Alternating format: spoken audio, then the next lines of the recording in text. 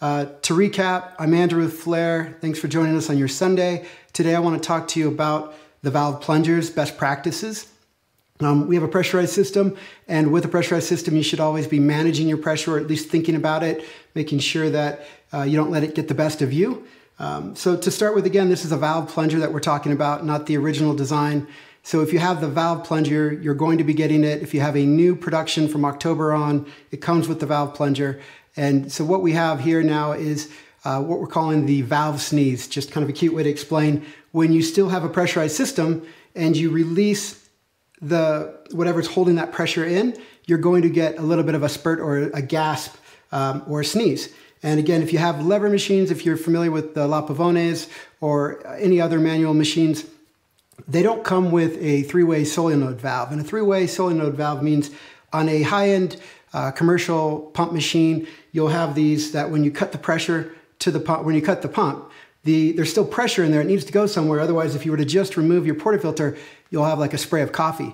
They have what is a three-way solenoid valve so that when they cut the pump, that excess pressure gets shot out into your drip tray. And you know, you've seen that or have heard that if you hear like a spray and some steam coming out of your drip tray on these high-end commercial machines, it's because they have that valve to release pressure. But we don't, except that it is our valve plunger now. So it just means that when you go to release pressure, just be mindful of how you're doing that. And I'll demonstrate right now. In fact, I'll make some coffee. It's probably the easiest way to show you what I would consider the best practices to do it without having any problems or issues. And then I'll show you what happens when you're not managing your pressure well. So looks like, I've got Jordan here, Danny, Mickey. Okay, I'm going to start boiling water. I'm going to grind out some coffee.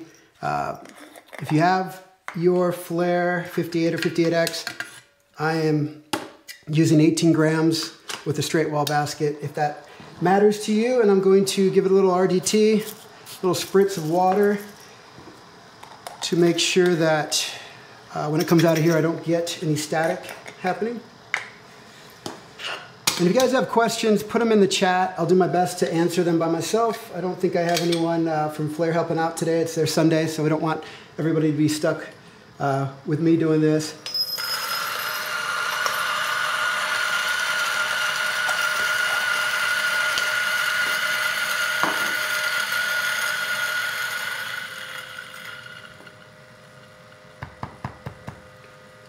All right, so since some of you might be curious about my workflow, I'm going to give you a top-down view real quick here so you can check that out.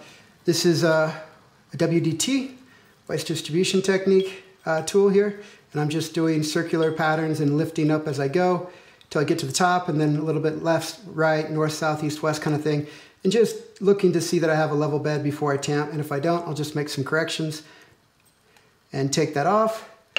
And then people ask about if you have like more coffee sitting up above, how do you get a tamp? Because if I were to just tamp right now, I'm going to blow out some coffee to the side. So that's where you want to give it a couple little taps on the counter, which I think you can kind of still see. You give it a couple taps and you can see it fell down below the rim. So now when I go to tamp, I won't have coffee blowing out the sides. And I'm a finger tamper, so I'm just pushing down level, filling the rim, trying to get that as level as I can. And drop our puck screen, because with the valve you have to have a puck screen now. You have to have something to protect. So we're going to lock this in. Turn this on. So with the valve plunger, what we're going to do, let me get you back to here. Actually, what I'm going to do is try a picture-in-picture. So bear with me for a minute while I try to set this up. I've been having some issues with it, but I think I can figure this out now. Nope, I didn't do it right. All right, so I gotta have this. Sorry, people. That's what happens when you try to be fancy. Things like this happen. They don't always work out. All right, so what I need to do is go here. Need to go here. Need to turn on my picture-in-picture. Do this. Go here. Do this and go there. All right, got it. So I'm going to walk you through what I do here with the valve plunger. And keep in mind so let me go through what I would consider the 4 best practices. I try to make them into cute little mnemonic type of phrases here. for you to kind of keep track of what they are and maybe give you some idea of what I'm talking about. So the first one is let it go to your head. And by that, I mean the headspace down here between the coffee puck and the plunger. There's always going to be some headspace. It's currently blocked by the plunger. So if I just fill this up to the top, I'm actually going to have air trapped inside the system. Air is very compressible. We want as little to no air as possible in the brew chamber when we're brewing, because what happens is before you can actually brew, before you can push that water into your coffee bed, you have to compress that air. So you're going to see that your lever is traveling quite a ways before your pressure actually builds to anything. And that means you've got some air in there. So that's your first tell. If I see that I'm lowering the lever and the needle isn't rising, that means I'm compressing air before I'm building pressure. And that tells me that I'm going to have to be concerned or paying attention to my pressure at the end of the shot, because I know that what's going to happen is when I relieve the force on that lever, I'm going to go from that compressed air to decompressed. It's going to expand kind of like a spring, and that will cause things to behave in ways that aren't, ideal. So if you came through the Flare 58, if you came through one of the other flares behind me, the Pro, the Classic, Signature, or the Neo, you know that you have a non-locking brew head. And if you had air in the system and you went from 9 bars to letting go of that lever, something has to give for that pressure to bleed. And what usually happens is you have an expansion going on. It could be that your cylinder pops up and off your portafilter on a non-locking system, because that's the easiest way for the pressure to come down, is to expand the volume. It could also be that the plunger, the stem, the piston is rising to bleed, to expand. And so with this system, it's a locking portafilter and cylinder. So the only places you can bleed pressure is down here and up here. And that coffee puck will always hold some pressure still in the chamber. So it's going to bleed from up here. And that's that gasp or that sneeze. When you have air in there especially, and you let go, it's just going to purge that air. The plunger will be rising up, but the stem will also have some room to kind of pop up and off. And when that stem pops up and off, you'll have that release, and you'll hear it kind of an audible puck, or you might see some spurt of water. And that's the thing we don't want, obviously, especially if you do have quite a bit of hot water left in there, is you don't want to see any splashes. So with this system, I want to make sure that I fill that headspace. So let it go to your head, let that water get to the head. The way to do that is, as I start to pour, I'm going to lift the lever just a little bit. When I lift the lever, you can probably see that the stem is rising just a little bit. When that stem rises, you're opening up the valve, you're letting water get in to the plunger, or into the headspace below. So that's our first step. We're going to go ahead and add water right now. And as I add water, I'm going to lift on the lever. And once I've lifted up enough, I should get some water in. The other thing I like to do is I like to just lift this lever as I'm pouring. And if you have a brand new plunger, your O-rings probably needs to be lubricated and used. You might see some bubbles coming from right here. And what I want to do is make sure that I've actually filled in all the way. And I can see that there's probably some more room to fill in. So I'm adding some water right through that crack right there.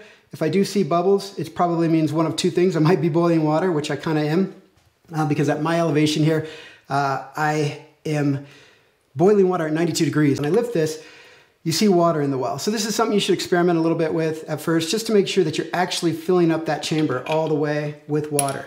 If I were to lift it and assume that it's full, but not actually see the water, then I'm going to have air in the system, and that's going to lead to, some of that gasping that we talked about before. So now I'm going to go ahead and start the shot. Looks like my video's still working. I should be good. I'm going to start the shot. I'm looking at the mirror. I don't know if you can see it. I might be blocking it. I'm getting a little pre-infusion right now, making sure my whole basket fills in. After a few drips, I'm going to go ahead and lead into pressure. And I'm going to pull this probably about 7 bars, 7 or 8 at the most. And I'm just going to hold that. And as I get closer to about 25, 26, I'll probably start declining a little bit. My target today is kind of 1 to 2, so I've got to be pulling to about 36 grams from an 18 dose. Coming up on 23 seconds, 36 grams, I'm letting it up. So this is where I would recommend you come and you grab another cup and you slide it. This is the second point that you can do here, and that is finish what you started. Instead of immediately lifting up to purge again, just swap out a cup. This is common practice with almost all levers out there. There's always going to be a volume of water left in the chamber that you want to express and get out. And you'll see a lot of people will just take that cup, swap it out, and then just keep pulling. So I advise that because this way, if I were to lift this right now, I'm opening the valve and I'm going to entrain air. And when I entrain air, now I know I've got air in the system and I'm going to have to be a little bit more mindful. But because I've just swapped cups, I haven't lifted, opened the valve, I can just keep pushing through all the way to the end and just probably don't even have to hold this down. Now at this point, what I've done is I've pushed the water out of the chamber, but depending on how much coffee I have in the portafilter, I'm going to have some remainder water sitting on top. So let me show you that. So I think you can see right in here, there's a little bit of water. Now at this point, I can just tilt this out over the sink and be done with it and knock the puck out. And that's one thing you can do. Again, I've purged this entirely. I don't have any water left.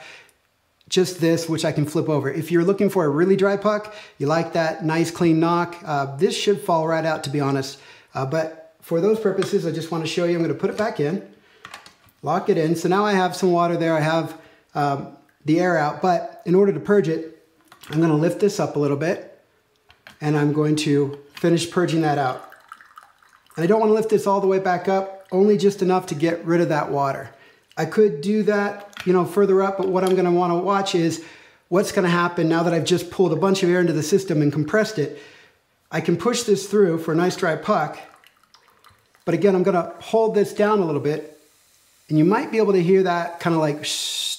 That just means I pushed most of the air out, all the water is out, and I'm just going to release this gently. And you might have just heard a little pop, little sound. That's me opening the valve, letting a little bit of that remaining air out. And so this is all good to go. Now, where you could have some surprises or, being startled by, it's just like somebody sneezes next to you and you didn't know it was coming. It can be a little bit startling that first time. It's just like, what was that? So I could pull this up and I could push like this, and you hear it's a little bit louder when I just quickly release off the lever because it's going to be more forceful the more air I've compressed, the more air that needs to be released. So there's other thoughts. Like you saw, I made espresso, no problem. And that's how the product functions. What we found out though, when people first started getting their valves, is they weren't mindful of the pressure. And so this is why we wanted to do the live stream today, just to show you the better ways to make espresso, or at least just to be mindful that you do have a pressurized system and it needs to be managed. So the next thing is, again, finish what you started, which means just keep letting the lever go from start to finish all the way through. Don't do a purge until you've pushed all that water out, because at that point you do have the option of just draining the remaining water or just doing a very small purge to get the remaining water out. The third one is just walk away. So I've got a nice espresso, go off and go drink it. Let this cool down. Unless you're pulling a shot from somebody else, no reason to manage hot things, even the portafilter, the coffee bed. So you can go ahead and turn off your flare and go enjoy your espresso before it gets cold. So walk away, just let this drip. In fact, if I were to have a lot of water in there and just walk away, right now I have air, but I don't have water, so the water would help. But if I just walked away and left the lever like this with a cup underneath, it's going to continue to fall till if I come back after I've enjoyed my espresso, the water is going to be out, it's going to be fully drained. You can come back to it and work it out then at that point. The next one is keep your cool, handle the pressure, which is what I showed you. So see how you just drop and let it go? If there was water, it would slowly come down and I could just let it do its thing. But if you're in a hurry, that's where you're going to find that you're going to have these little gasps, these little sprays. So don't be in a hurry, slow it down. So again, if you are pulling back-to-back shots, if you're using this in a cafe or an event and you're trying to keep pulling shots when you obviously can't do that other thing about giving it time, walking away, whatever, just know that you have this pressure that needs to be managed. And in order to do that, you have to, as I say, keep your cool, handle your pressure. Just make sure that you're always holding this down until you're certain that you've expressed out everything. If you let go of this too soon and there's still air, the first place it's going to escape is right there in the stem. Let me show you why that is. Actually, let me not waste this beautiful espresso. That is good. Here is the valve, and here is the original. You can see that there's a deep pocket here, whereas here it's more of a straight through. When we were using this and you let go of the lever, you had a little bit more flexibility, I guess, because the stem isn't going anywhere because we're not looking to make this a valve. So if I just quickly let off the lever, the stem is not going to go. You can see the amount of movement here is minimal to nothing. It's still got a seal going on here, so it blocks it. But since we wanted to enjoy these other workflows, we've had to create this valve. And the valve now, when it lifts up, you can see it creates that opening. And that opening is the thing that we're being mindful of now. And it's only going to be that issue with the valve plunger, not the original, because when you let go of that lever, the amount of movement on that is enough to open up that space to let the valve work. And so that's this lever, right? Until you push down, you have an opening. So that's where we close the valve, and when we lift up on the lever, that's where we open it. So that is how those work, and that is what we want to make sure you're mindful of. Again, it's with a normal workflow, you shouldn't have any problems at all, but if you do see or hear anything coming from inside the chamber, that is the valve sneeze, and that is because you still have some pressure there that should be relieved.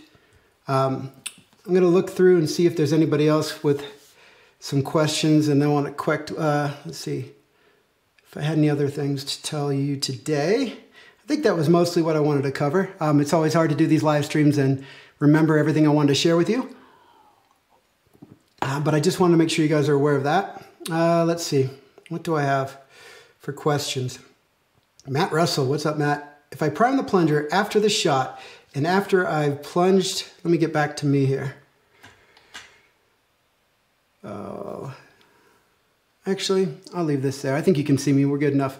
Let's see. If I prime the plunger after the shot and after I've plunged all the way and removed the portafilter, I'll release a bit of water. Am I doing something wrong? Prime the plunger after the shot and after I plunged all the way and remove the portafilter, I'll release a little bit of water. I'm assuming, Matt, that you have the valve plunger. Is that what we're talking about, prime the pump? There's always going to be, you know, again, you can see that depending on how much coffee, this is an 18-gram basket, which just means you can use anything from 16 to 22, maybe even less depending, but generally speaking, as you want to use more or less coffee, you start getting smaller baskets or bigger baskets. But there's going to be that headspace there, and the plunger is only going to, the valve plunger is coming in to just a certain point in there. So there's always going to be maybe a little bit of water there. If you're opening this out and the water is kind of splashing out, it means you have some residual pressure. If you're opening this up, there's a little bit of water and you move it and it splashes, then that just means you haven't completely purged it. You'll have to ask me later, Matt. I'm sorry, I'm not sure exactly the question. Is that the low flow basket? No, that is the, so the stock basket is now a low flow basket. If you bought early on, we were sending them out with these quote unquote high flow baskets. And the high flow basket is a straight wall. I think you can see that. And the low flow basket is tapered or chamfered, as they say. And originally we sent them out with a straight wall, but then we found out some people had some challenges with their grinders. And so we decided that the chamfered is the best stock basket to send. So the newer ones are the chamfered, and the accessory or the optional would be the straight walled. I thought you pushed all the way through. By prime, I mean up and down a little. I wouldn't, so don't do this if you, oh, I think maybe you meant like just the beginning when I first added the water and I lifted up. You don't need to prime it, a pump the way that you might be familiar with other ones. You just need to prime it by lifting it up and allowing some water to get into the headspace first, and then going up with it. Or you could fill this up, lift it up, and then top it off at the end. It's up to you. I personally like to just, I feel like I get it filled more often when I fill as I lift, because I feel like there's some suctioning, some pull of the water getting through that valve. Otherwise, I feel like there's probably a better chance there's going to be more air and a little bit more topping off at the end. You know, whichever works for you. But again, until you have used your plunger or lubricated it well, you're going to lift up and you're going to pull the whole thing up because there's enough friction on those new O-rings to actually cause this to lift up. So make sure that you've lubed it if you want to try to do my little thing. Or, yeah, that's pretty much the only way to do it. Any thoughts on preheating the puck screen? Yeah, so the puck screen, I just keep it here when I start. And this is why, so like I'm boiling water here because that's kind of my situation anyways. 92 degrees is boiling for me. So I'm always getting steam. So just make sure that you get some steam. You can do that. You could also just pour some water right down on top of your screen. So that's way to, and then just shake it out and go. So it's a good idea to preheat that and maybe the basket, but the portafilter itself, I'm still of the opinion that preheating the portafilter is not really necessary because of the air gap here, because this is contacting the brew head with a silicone or a gasket. So that's a thermal insulator. So really, I don't think there's a lot of temperature. It takes quite a while for this to heat up, especially when you don't have this big brass block sitting on it, convecting heat into it. So I don't think with all that air and everything else that the portafilter itself needs to be hot, but these two items here, good idea to keep those hot. Maybe you have to go up and down a bit after. Yeah, don't go up and down. So again, remember when you're doing this, and let me see if I can demonstrate a little bit more for you just while I have you, because that is the purpose of this live stream. So right now I have just air in here, and I'm going to add a little bit of water. And by the way, this is another thing you can do. If I was to want to pull, I think I mentioned it in another live stream, if I want to pull a more of a traditional espresso for Italian style, which is 7 to 10 grams of dry coffee and maybe 25 to 28 or less yield, I don't need to fill this whole chamber up. I only need to get just the amount of water that I need based on what experimentation you do with your coffee and everything else that you need. So once you know what that level is, how much fill, eyeballing it, I can just put that much water in. And I only have to lift that lever just up until I see that water go through and stop there. This also helps us to keep air out of the system. So if you're going to use less water, don't underfill it and start with the plunger up here. Only lift the plunger to the point where the water drains in by the valve, and then go ahead and pull the shot. Need to wet the whistle, sorry. And I need a cup. So at this point, when I pull this down and I let go, because it's only water, it's fine. I can let off pretty quickly. A little bit of air gets entrained in as I let that come up a little bit higher and the valve opens. But as I continue to pump this, or if I'm trying to purge this, now I just brought air in because I brought the plunger above the water. And you can see that needle isn't doing much. I think you can see, yeah, that needle isn't doing much, even though I've pulled that lever down quite a bit, because now I have that air to compress. So now that I have the air in the system, I know it's there. I've made sure, or I've seen the indication that it's there because that needle is showing me that it takes a while to build pressure. Then I'm going to be careful at how quickly. So you can see that the other thing I do is I don't just let off the lever. I keep my hand on it while I'm going up and down. And this makes sure that I don't just do that. And you can see and can hear there's a little bit of psh when I quickly let off. So don't quickly let off the lever. And again, if you've brewed with any of these, you know this by now. But if you're new to the 58 system, you might not know about what happens when you have air in the system and you quickly release the handle. Don't quickly release the handle. Don't pump it fast and radically. Just always keep in mind, I want as little air in that system as I can. Keep that in mind as you're brewing. But again, so you have that here to deal with. And that's where, when I'm letting off the lever, I'm measuring, slowly measuring how much to let off. I'm not just releasing. Because as you let that air in there, you can hear it go psh, psh. So that's the valve sneeze. If you didn't catch that from earlier on or from the description, that's the thing we want to prevent. Obviously, if that water was really hot and I had my head here for some reason, which is never a good idea, and I really let go, you can get some spraying, so let's not do that. Let's be mindful of the pressure that we've got. Keep in mind, with the valve, it's going to release through the valve. That's what a valve does. So as soon as you let off that lever, you've released that valve to do whatever it needs to do. And if it's just water in there, it won't do much. It will just bounce up a little bit, but it won't gurgle or sputter because it's just water. And air or water coming out, just one of the two things, will always be more of a steady stream. But the two mixed together will be sort of like a sputtering, spraying effect. So that is pretty much all I have for you now. Let me see if I got anything else I can answer for you guys. And let me get back to me, since I don't think I need to show the top down anymore.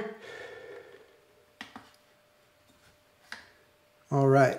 And my stream is holding. I think I've figured this out. Yay. Any thoughts on preheating the puck screen until bubbles come out? Understood. Maybe I have to go up and down a bit after the shot to achieve that. You're going to have to hit me up, Matt, later. I still don't think I understand why you feel like there's a need to do pumping. I'm not following you here. I limited preheating puck screen, just an extra step. Thanks, Jordan.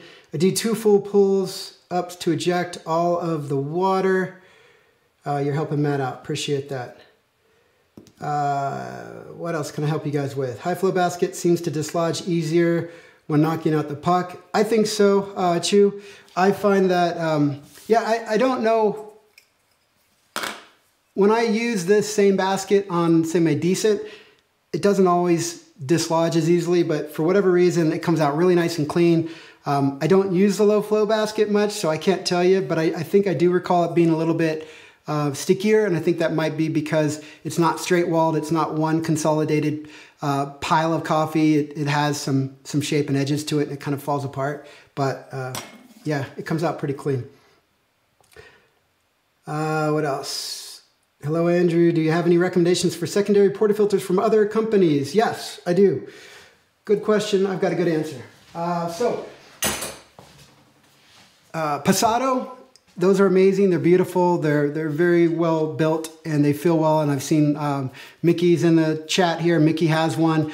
Also, Chris from Chris, I forgot his channel, but Chris has it. The guy that is on YouTube. So quite a few people have the Passato. That works really good. The one thing I want to keep in mind here is, and there's going to be some water here. Let me manage that. The one thing I want to keep in mind is when you get a portafilter that's not slanted like this, so this is straight, you can see that. What happens is it can interfere at the end of the shot. So it all locks in just fine, but you can see as you come here, and I'll give you the top down real quick. As you come in here, it's hitting the lever. And so to open this up, I have to lift the lever just enough to pull it out. So if you have a straight portafilter, even though it will work, you just have to be mindful that when it's on its way out or you're trying to go in, you have to lift that lever just a little bit. So if you're using the valve, you're going to want to lift just a little bit, lock it in, and then drop it again. So keep that in mind, but the Normcore works. Basically what makes them work or not work is these little wings right here, these lugs. They can be maybe too thick, the angle could be off a little bit. Generally speaking, what I'm noticing is if they're too wide, so La Marzocco, Victoria Arduino, ECM, the ones that ship with their product, or the one they sell direct from their websites, tend to be a little bit wider, fatter here. And so those just don't fit into the lugs here. And so what you need to do is any of these third parties, Normcore, Passato, anything you find on Amazon or AliExpress that looks like a third-party OEM that's supposed to work for E61s should work. The other thing to keep in mind is where these are will affect where it locks in, and I can't possibly know. I only have the ones that are at 90 with the handle, so I know that those work well, at least how we've expected or designed them. I don't know what you're going to get when you pick up one of these other ones. I think Pullman as well. Cool. Yeah, I think that I've seen that as well. Attempts to lungo would lead to explosions. This all explaining why my attempts at a lungo. Hey, Robert. Yeah, so by a lungo, I don't know what your yield is for that. Are you pulling twice, possibly? Are you doing a refill? Because you could effectively, again, you can do it. And you can pull the lungos. You just have to be mindful of what's going to happen if you aren't managing your pressure. But I'm assuming if you're talking about something without a lot of pressure, like 1 to 2 bars, you could effectively pull one shot, add some more water, raise it, and go back down through. But you always make sure that you're pulling in and filling this up with water.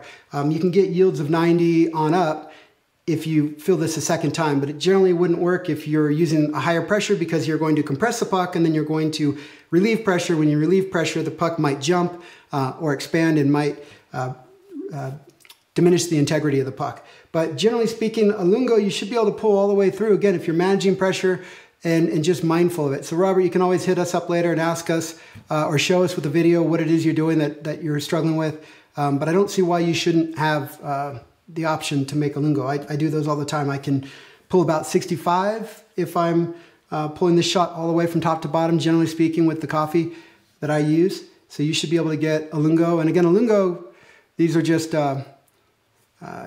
more like we use ratios these days. So that's closer like to a 1:3. And there should be no reason why you can't get a 1:3 with just one pull. So I'm not sure what's going on there.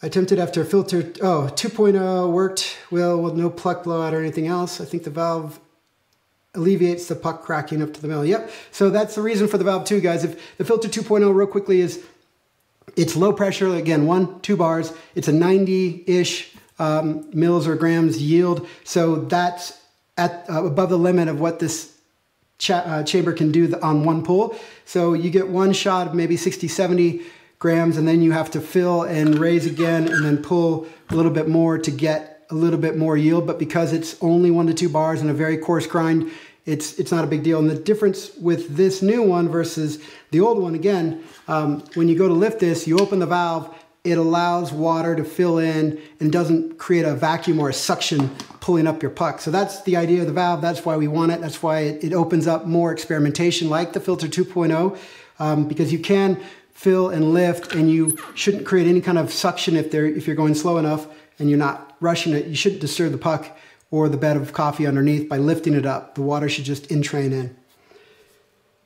Anybody else? Realizing that I'm entertaining on the second fill. Realizing that I'm entraining air at this. Okay. Yeah, just make sure you get the air in there, Robert. Make sure that, the water in there before you start to lift. So that when you do open the valve, what's coming in is the water and not air. So that's cool. Yeah, 60 to 65. So you should be able to do a lingo with just one pull. So I'm not sure why you're in training air. I don't know. But again, we can help you out with that. All right, guys. That's pretty much all I had for you today. Thanks for joining me. I appreciate you. Brewing with Flair. If you guys have any other questions, you can hit us up at service at flairespresso.com, Instagram, Facebook group. If you're not already in the Facebook group, Brew with Flair on Facebook is a great place. There's 15,000 of us over there. We're all sharing. In fact, most of the people I see in the chat talking are all very active, helpful users in the Brew with Flair group. So it's a great community. It's a great place to have your questions answered because your question is probably somebody else's. So you can do a quick search first. If you don't find the answer, post it. You get great answers there. So thanks, everybody. And again, I'm going to save this live stream. It's going to be, I think the same link that you have now should work even. But if not, we'll send you out the new link. So if you came in late or you want to rewatch it, that will be available to you. I might also try, depending on the quality, maybe cut it into a better video if it doesn't come out that good. So thanks, guys. Thanks, Jordan. Thanks, everybody. Mickey, Danny, Robert, everybody that joined me. And we'll hope to see you guys soon. Take care.